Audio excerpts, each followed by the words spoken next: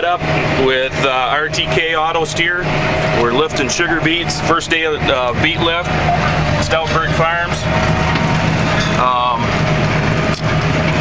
What are we running for equipment back here, Clint? 6812 Artsway harvester. How many row? 8 row, 28-inch rows.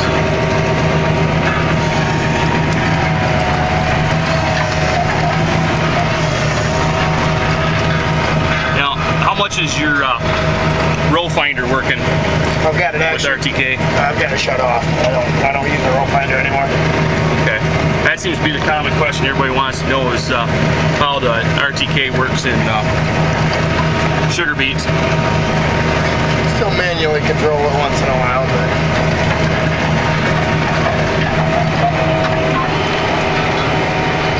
do you see much difference from distance away from the base station? no. How far away is your base station right now? I guess it's 6 miles, 5 miles probably.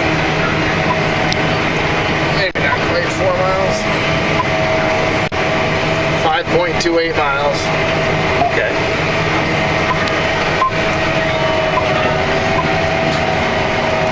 How do you like it in mud? Oh, it's wonderful. Don't have to worry about steering your tractor. You can just concentrate on the Loading the truck. loading the vehicle, yeah.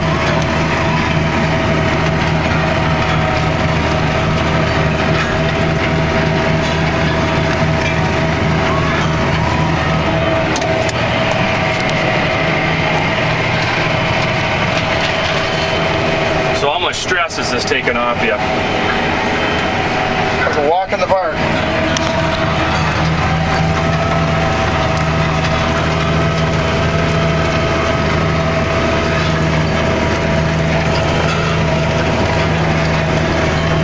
Now what's it take to get to this point with RTK? To be able to lift beets, from your experience, how much setup was there involved in getting to this point to be able to have this harvester work like this and lift beets like this?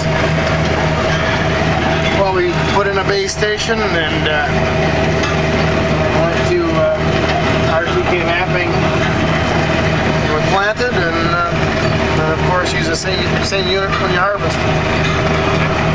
How many times are you through this crop with RTK, and what different things are you doing as far as number of times you go through spraying?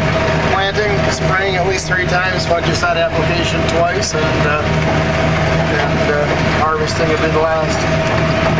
How do you feel about accuracy with spraying since you're traveling at a lot faster ground speed? You gain 3 miles an hour easy. Just due to the lack of having to mechanically steer your applicant. Got any idea of how much time RTK is saving you? 20%. And on spraying, 20%.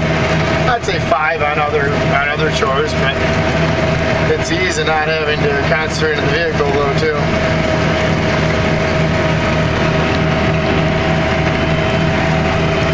All right, thanks a lot.